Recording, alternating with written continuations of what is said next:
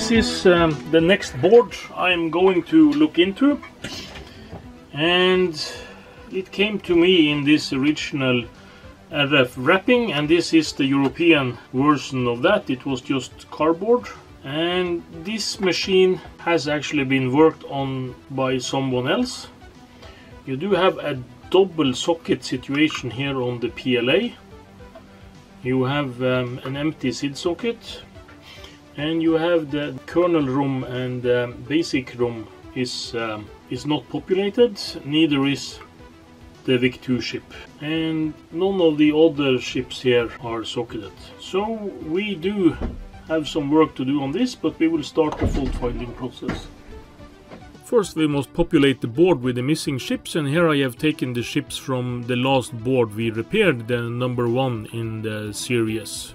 And I have taken the peculiar approach and putting another socket on top of the old socket on the PLA chip, and that's probably because they've done some fault finding and it's easier to take chips in and out of these socket with the round holes. And it's also a good sign that they have done some fault finding on this board and not getting this finished. And as we see, we do have another black screen on our hand. Not very surprised about that, since they have done some fault finding on the PLA.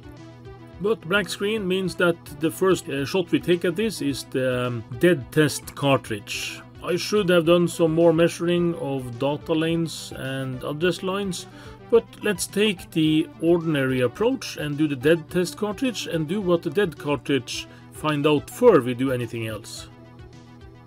But of course, the dead test cartridge is known to make mistakes from time to time. The dead test cartridge gives us one steady blink.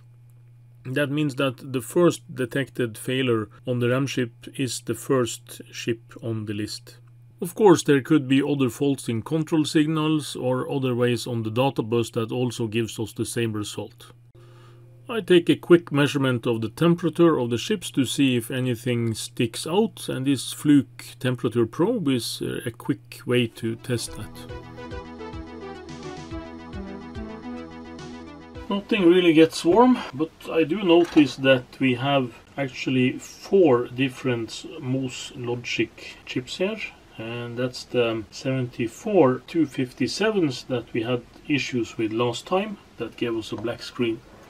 And since the dead test cartridge now is giving us blinks on the screen, I do think that we will take the approach of the memory chip first and see what we find out. As far as I can see this blinking, it indicates that this is a flash for the first memory position. And even though this can be a bit confusing for the flash codes and the revisions and so on, and I do think that we will take this as a revision B C64 and the first row on the flash codes, and then it states that U12 is the one to change first when you have this flash. And we might have to do some more later, because the flash codes only indicates the first RAM chip where there are faults. If there are succeeding faults, we have to take one at a time.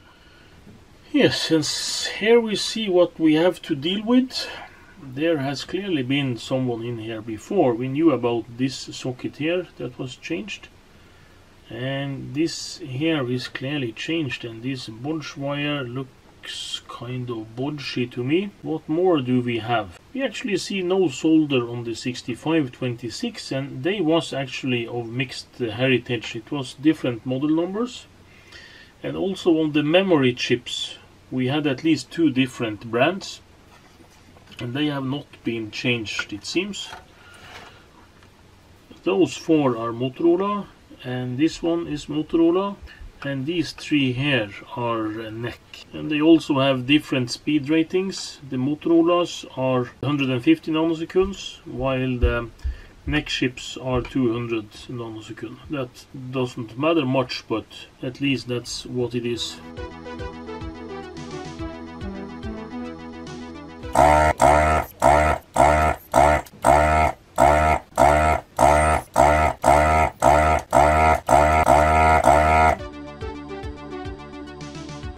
And as always when I desolder a chip, I try to keep the chip intact so that I can test the chip afterwards to check if it actually was bad or not.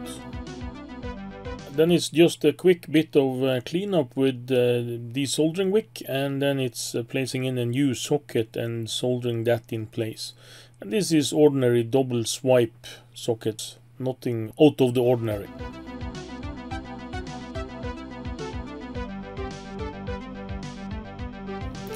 Yes, was this a wild goose chase or not? We have to test the chip to see. And the test completes in 4 passes, and we actually see that the chip is fully working. So it probably will just blink at us again with the dead test or give us a black screen when we test again.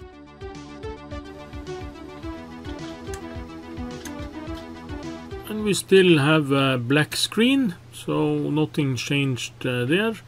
And we will also try again with the dead test cartridge to see if the symptom still is the same on that one.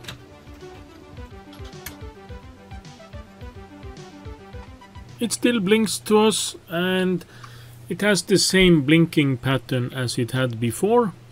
And that means that the fault is not with the memory chip if it's not something to do with the address lines or something that gives this as a false error. Maybe it's a control line or something. So what went wrong?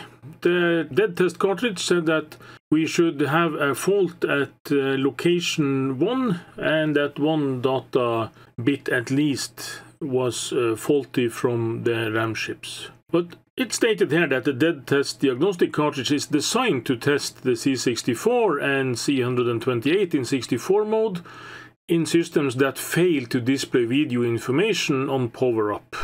And I have found this to be a very unreliable tool. But it is clearly stated here that the dead test is almost completely dedicated to system RAM testing and does no type of system ROM or port testing. But of course it depends on the address and data bus to be operating from the other chips. And it's also clearly stated here that if all RAM ECS can be accessed and the data bus seems to be operating, the diagnostic screen should be displayed. But of course when we have the blinking screen, it does not go further than that, so it stops on another fault. And when the diagnostic cartridges does not do us any good, we have to go further. And this is the normal way. I normally start this way when I have a C64. I probe around for some signals. If it's a black screen, I probe that I have video signal.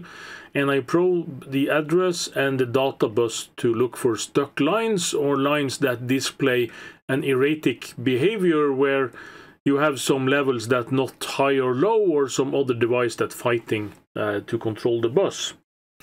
But here you can see what I found when I actually did the test on the address lines. Address lines on the bus is here B0 to B15, and they are giving very clear and readable result on every line except B8, B9, B12, B13, B14 and B15. And these lines are all stuck high. And in TTL logic, a high can mean that it's a floating bus, but it can also mean that some other device is pulling the bus high. And I'm not sure what the fault is here, but the normal way of troubleshooting this is to disconnect other devices from the address bus to see which device clogs up the bus. But on the C64 in the schematic, you can clearly see that the chips that's using the uppermost address lines is the CPU that actually controls this. It's the memory chips via the 74 LS257s, and it's the PLA that has the 4 uppermost lines, and it's also the VIC2 chip that has these lines. And the rest of the lines is divided so that some of the systems use only 4 of the lines, like the CIA chips, and you have the video memory that uses 10 lines, and you have the ROM chips that using either 12 or 11 lines depending on the size of the EEPROM. So the kernel and the basic uses 12 lines, while the character ROMs only uses 11 lines. So that's the main devices that's directly connected to the address bus. There are some other devices that do handle some signals on the bus, like the 74 LS258, the 373 and the 139. So we will start with looking into the direct chips that's connected to the bus, and we actually start with the offenders from last time, the 74 257s, that on this board also is most chips that's known to fail from time to time. And that's what we do with the address bus. And the data bus actually looks just fine.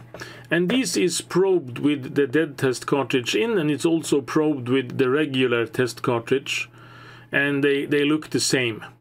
And this is measured both on the CPU, and it's also measured directly on the data bit on each memory chip. The signals is a bit different because of noise levels, but otherwise they are the same. And all the data lines seems to be working just fine, and I don't think the problem lies within there. So now let's get on with the rest of the process. The next step I take on this is actually to desolder the 74 257 chips.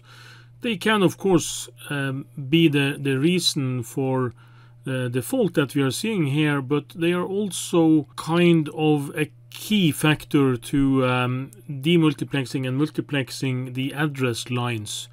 So to have them away, it's much easier to check the address line connections on the rest of the board.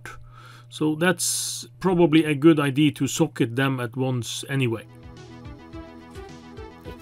The hot air helps me to take out the chips without lifting any traces, and I actually have a pretty good success rate with this approach, and the only track I have lifted was on the last board, and I do think that that was lifted before I started to work on this. So here the tracks are clean and we are ready to solder in the new sockets here, but first let's test the 74 257s to see if they actually work and if they was the cause of our failure. And for that we used the Mini 2 programmer, and we just do the logic test on this. And first we try AutoFind. That normally is a full test. But if you also want to test it through the truth table of the chip, you can actually do this with a manual test to see if it reads okay. And this test is not totally foolproof, because there still could be something wrong with both the inputs and output with levels and such. If it's faulty, it is faulty, but if it tests okay, you really should do a second guess on that.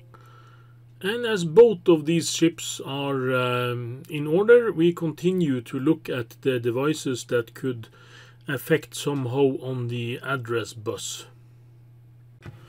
And we have to remember, since not every address line is affected, but it's the A8, A9, A12, A13, A14 and A15. So it's the uppermost one, and it's A8 and A9, and then A10 and A11 is OK. And that means that it's not every chip that can affect this if this is a bus loading failure.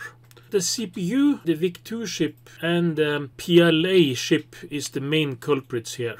And that's the main reason why we socket the CPU next. As a quick test, I just start with another 6510 CPU installed. It's the same black screen.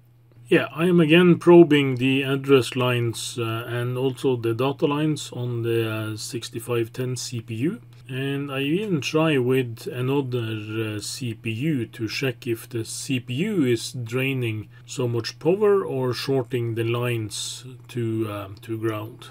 But there is really no difference. All is the same as it was at the beginning. As the next step, I decided to desolder the U15, that is a 74LS139 chip, and this does some of the address decoding for a chip enable for the color RAM and the VIC-2 chip, so this might be a culprit. It's also connected to address line A8 and A9 that we actually have problems with. So if this input is affecting the bus, this might be our culprit.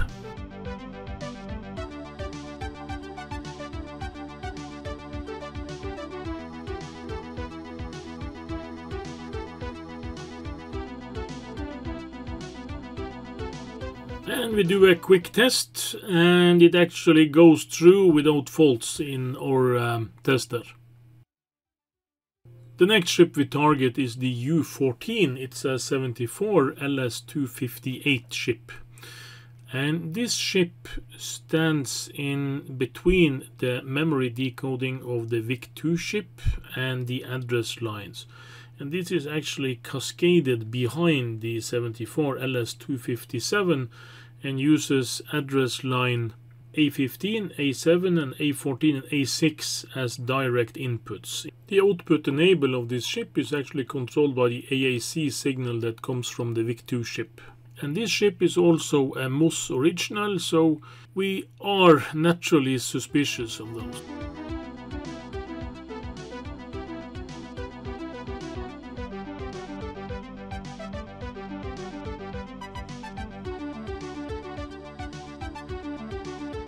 And we also test the 74 LS258 chip, and it tests okay, that one too. So another wild goose chase. At this point I also decided to desolder the character ROM, as the other two ROM chips was desoldered and put in sockets already. The character ROM does have one address line less than the other two. It's connected to A0 to A11. But at this point I really suspected that it was not the address bus at all, but to rule out all other possibilities, I decided to desolder all chips that was directly connected to the address bus.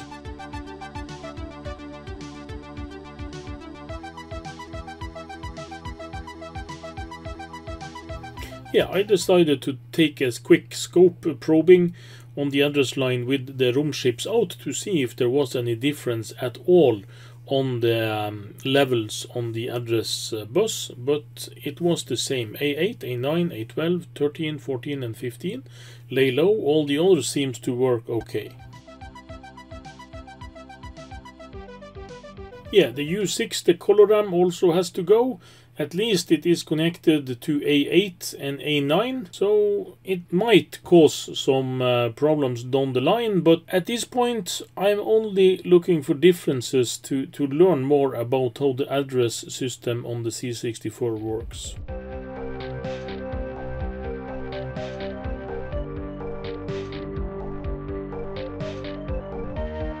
At this time I don't have any tester that could test the 2114 color memory, so I will test it later on in my SixtyClone, but first I'm just probing the address bus to look for differences, and as suspected there was none.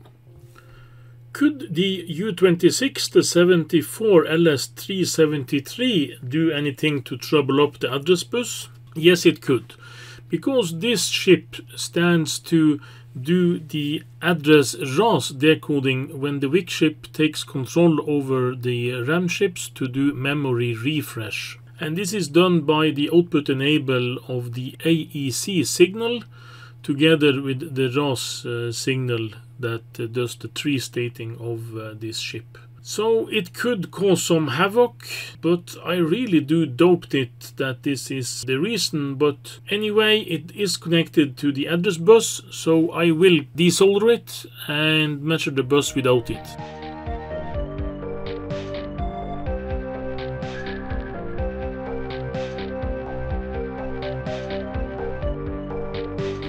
Just as extra precaution, we test the 74 LS373 chip too, and it works okay. But this is a type of chip I actually had tested okay before and had some fault on, so we might change this anyway if we can't find the fault elsewhere.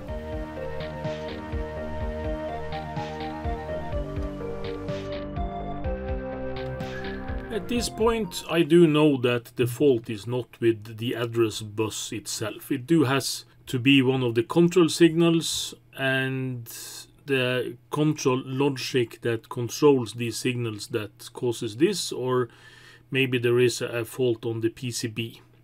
But anyhow, I am desoldering all the memory chips to test them individually and make 100% sure that they are not the cause of this. So we are now ending up with another completely socketed C64 board, and it's a shameful way of doing 64 repairs really, but as a start and to getting to know the internals of the C64, it actually, yeah, it's a valuable lesson to see how each chip behaves individually.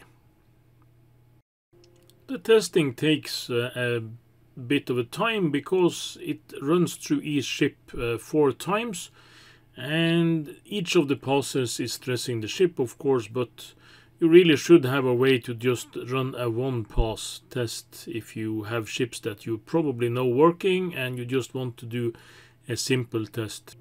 Yeah, and all the 4164 memory chips run through the test just fine, so we now just starting to put sockets in the board, and we also will test the rest of the logic chip that we have desoldered.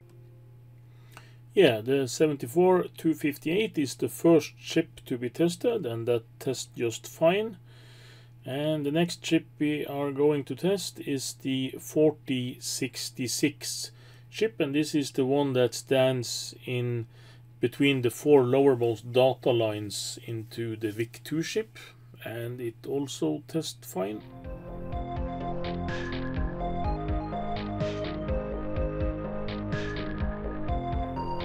Yeah, I do a quick probe after I've placed all the chips back in the sockets, and just mainly to make sure that we have not destroyed anything else. And then it's one thing left to do, and that's just desolder the 6526 chips. That we should have done from the start anyway. I have use for them further on in this project as test candidates, and they need to be tested them too at some point. Yeah, I do a quick reprobe of the video signal output from the VIC2 chip to check that the VIC2 chip is doing its job, and it's displaying a good, strong video signal. It's just that everything is black. And just a quick re-measurement of the voltages to check that we have the internal 5 volt, the external 5 volt, and the internal 12 volt for the VIC2 chip and the SID. And we do have a good strong signal. It's almost exactly 5 volts on the external one that comes from the power supply. Yeah, and then it's just a quick soldering of the sockets for the 6526 chips before we can start with measuring out the control signals, because now we have covered everything else, so it's just the control signals left, and I know that I have missed something in that, or that I haven't done a good enough job with measuring out the control signals. To understand the different control signals that there are in a C64, we have to look into the schematics a bit. And the control of the data bus and address bus on the Commodore 64 is actually dealt between 2 main components, and in most cases the 6510 CPU is not the boss in this relationship. The VIC2 chip generates the clocks, the color clock, the dot clock, and the system clock that everything runs by. And in addition to that, it also makes and controls the AEC signal that really decides who is the master on the bus and who gets to put out addresses and who gets to write to the bus. And everything that is connected to these buses on the C64 has some way of disconnecting themselves from the bus. And here on the 6526 you have the read-write that connected to the read-write signal to see if you should read or write to the data bus. And you have the ship select signal. And the ship select signal really decides if this ship should control the bus or that it should tree state the bus. If it's tree stating the data bus, it's not connected at all. And both the 6526s is connected the same. And in our case, it's just the data and address bus that is of interest when it comes to tree stating things. And this is a very old version of the schematic, but I think this gives a very good overview when you are looking into things and explaining things. Amongst other things, you have the small waves when a line is crossing another line without making connection to it. Because some of the older scans, it's a bit vary on the eye because it's difficult to see what's what some of the time. And this is the other part of the schematic where the VIC and the memory and the ROM chips are connected. And the memory decoding here is done by the RAS-CAS scheme. That's the norm on dynamic RAM. But in addition to that, you have the address lines that controls the internal registers of the VIC-2 chip.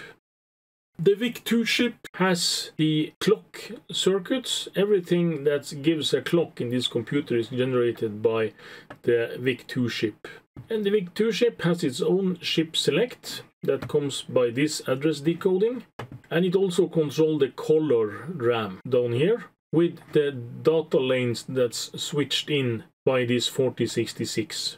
And the EPROMs, they have the chip select signal generated by the PLA, where you have the basic kernel and character room, where each of those decide what should be on the bus. The memory chips almost has the same kind of scheme, but they have the read-write signal here. And the read-write signal is to see if the memory chip should be written to or it should be read from. And this signal is the one here. And as stated earlier, the AEC signal is really the boss of if it's the VIC chip or the 6510 that controls reading and writing. And that signal is the trigger for these two guys up here. The 6510 chip is really controlled by the C AEC signal that's combined with the DMA memory request signal. But the main signals we have to watch out for and look at here is the ASC signal, it's the read-write signal, and it's the clock signals that goes into the 6510 CPU. And it's always the first thing I measure is the pin 39 dot clock signal, the phase 1 clock. It's the first thing I look into, and the next thing I look into is the AEC signal. And if those are present on the 6510, something is running on the bus. And of course, another important control signal is the reset signal. And the reset signal is normally held low until the system has stabilized the clock and so on. With every chip in except the 6526, we are going to probe for the control signals.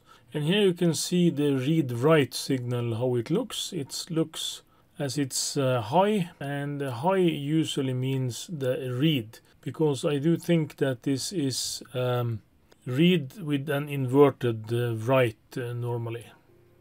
And then we probe the ROM chips. First the character ROM. It's flatlining on high, that means this chip is not selected. And we also measure the basic ROM. Sorry, the picture disappeared, but it's also flatline on high and not selected. And of course there is no activity when there is no basic action. But the kernel, it's switching in and out, and that's how it should be, because it's running all the internal routines when the C64 is running. And then we measure the read-write signal on the PLA chip. And this is also flatlining, and it's flatlining high.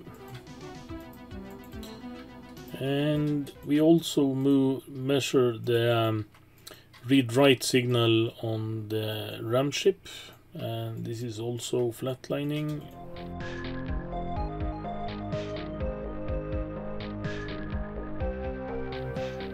Yeah, the read-write signal on the 6526 is also about the same as on the memory chips.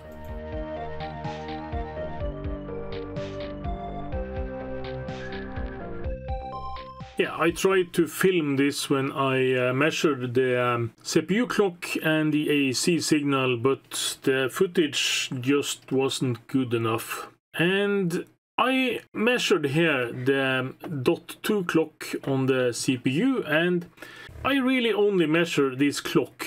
If this clock is not present, it's probably something fault either with the CPU or the VIC-2 chip, because this clock is based on the 0 clock that comes from the VIC-2 chip. So I take the lazy approach and measure this first. And if this is present, the CPU is ticking. But one of the most important control signal is the AEC signal that times if the VIC-2 chip or the CPU is using the buses. And this is a signal that is present on a lot of the chips, and I just measured it now on the CPU. And you can measure this with a scope, and for your convenience I've made this short table here, and this shows you where the different signals are on the different chips. And if the signal is missing on one of these, you have a break in the PCB somewhere. But this signal does have three forms. It's the clean AEC signal that's present on this, and it's the C AAC signal that is combined with the DMA that goes to the CPU, and you have the inverted AAC that goes to the 74 257s and comes out of the 7406 chip. And on some boards it's not pin 10 that has the input for this on the color clock. It's pin 12. So if you don't find this on pin 10, try pin 12 and vice versa. So this is the short version, and this measured totally okay on our board. I did not measure the AAC clock on all of these, but I did follow it around the board and it was present. So I don't think the fault is there. I actually do now have a good clue over what the fault is, and it did escape me on the last scene where I measured the signal. I will show you this just straight away. Sorry for the bad audio quality in the last clip. The budge wire I'm fastening here now to the 6526 socket is the key to what we are going to test next. I just connect now my video grabber for the composite video signal, and we will give this a test. Yeah, and I also unplugged the dead test cartridge. I don't think it will be needed for this test. Yeah, and I will just hold the budge wire onto the right pin on the CPU, and I think we will get the picture. Yes, and we do. And as you can see, there is no blinking cursor because we have not plugged in the 6526 sockets. Oops, and it's not easy to hold this in place. Yeah, and I think I will try to explain what just happened here. I'm going to explain to you the mistake I did when I measured on the read-write signal that we just saw in this video. And I did not study the schematics good enough. So when I saw that the signal was high here on the CPU, and I did notice that the signal was low on the memory chips, but what I didn't realize was that there was no inverter involved in this. And the main reason why I did this mistake is actually this Moose 6510 reproduction picture that I have here. As you can see on pin 38 on the screen here, there is no inverted line over the write. And that, of course, what it should be. So when the CPU wants to write something on the bus, puts this line low. And on the memory chip, of course, the write line is inverted. So in my mind, when I thought about this, I thought there must be an inverter somewhere on the line. But that is not the case, as we will see. There is some mismatch between the read-write signal that I measure on the CPU and what I measured on the memory chips. And we will take a look into the schematics to see how this all fits together. This is a very old version of the Commodore 64 schematics, and it's a version I found online some time ago. That is a scan probably from the original, either it's the reference guide or it's some old service booklet, I'm not sure. But this is a different layout than we are normally used to, but the printing is much clearer on this one and there is less handwritten stuff. I have heard some claims that this is not totally accurate, but I have found some mistakes in all the C64 schematics that I've studied, not including the latest board revision, of course, because I have never studied those in detail. But as we see here on the schematics, I have marked the read-write signal with a red line, and on this part of the schematics, the read-write line is connected to the CPU 6510, pin 39, and it goes to pin 34 on the, no, 22 on the 6526 on both of them. And then it leaves this schematic here on this read-write bus line. And we will continue this on the next page, where we see that we have the input read-write into the schematics here. It goes to the cartridge port, and it also goes to the PLA. And it goes from the PLA, it goes up to the write enable on the memory chips, the pin 15. And it also goes straight away beneath all the EEPROMs, that is always read-only anyway, and straight over to the VIC chip. And you can also see that there is a read-write line on the SID chip, but that's not connected to this one, it's directly controlled by pin 11 on the VIC2 chip. So this is how the read-write line should be connected, and as you can see, there is no electronics in here that can shift the level on this signal. It should only be bare copper between all these pins. When I looked into the board, what I just did now, I did measure this on the 6526 and find the same signal as I did on the memory chips. And I also did probe this on the VIC2 chip and the PLA. I showed the PLA, I didn't show the VIC2 chip. And afterwards I also probed the cartridge port, but I didn't do that up front.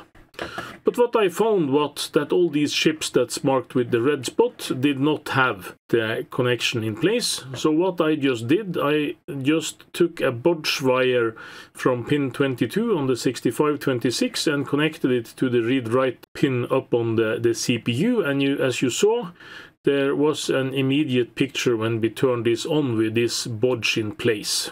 So that's obviously our fault, and that means that there is a fault on the PCB in this area.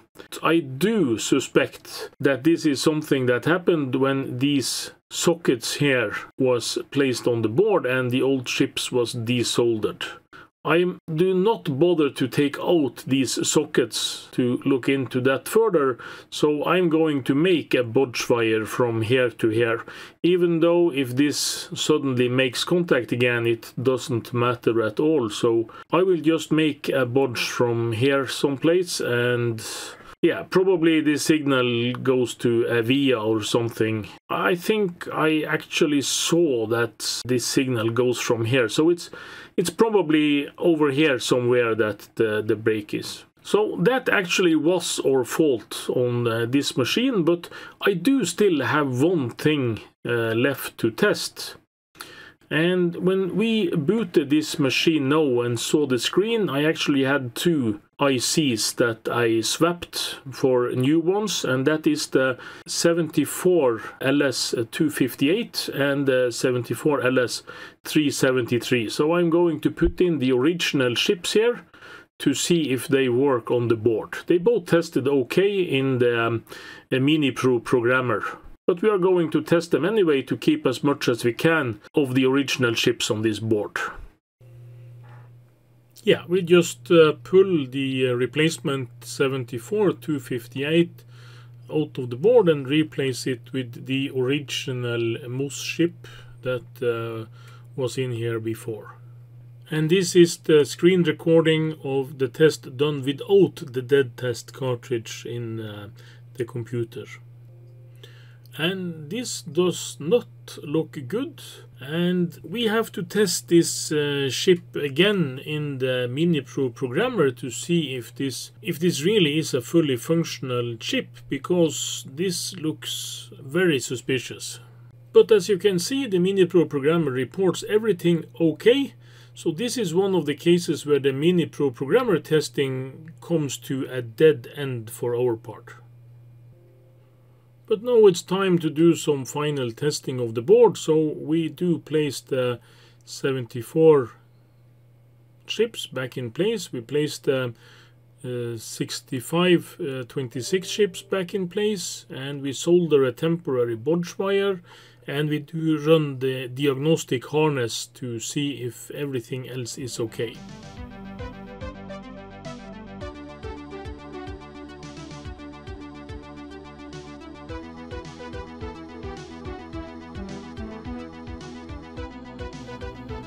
Yeah, and the test just started up fine, and we are running this on high speed, so we don't have to wait so long.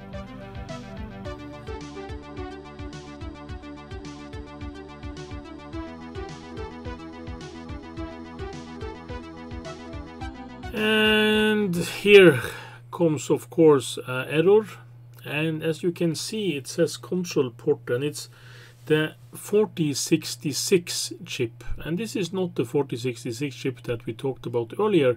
This is another 4066 that sits between the control lines of the CAA to make some of the lines shared. We are back at our original old schematics again, and here we can see the 4066 here up in the top. And the inputs of this is connected to the pot AY and pot AX lines that goes from both joystick ports. And these are actually multiplexed with this 4066, because these lines pot X and pot Y, they goes to the SID chip. But you can see here that the control logic that controls the columns on the keyboard tells the system which of the joystick ports is present at a given time on these pot X and pot Y. So they actually multiplex this to give the possibility to have paddles or analog inputs on both joystick ports, and combine this to one input on the SID chip, and this is read sequentially. So the 6526 chip knows when each of the ports is listened to, and that's why this mistake on this fault can be both regarding the 6526 U1 or the 4066. And this is actually tested by the keyboard dongle that seems that these signals is okay, but the signals read by the SID chip is not okay. And I have seen this fault with other faults, and then it's been PCB faults in this pot X and pot Y signals. And on the 6581 SID, you can see that these lines is coming in here, pot X and pot Y. So they have the entry point into the schematics here. So that's what we are going to do now. We are going to change this chip, and we're going to take a new test with the test harness and see that the system actually is working. This is not the last chip that's not socketed on this board, but we're getting close. There is one 7474 in the clock circuit around the VIC2 chip, and it's the 556 timer circuit that's not socketed as of yet when we're finished with this chip. Yes, and then we are running one final test after we have soldered in the socket for the new 4066 and placed the new 4066 in the socket.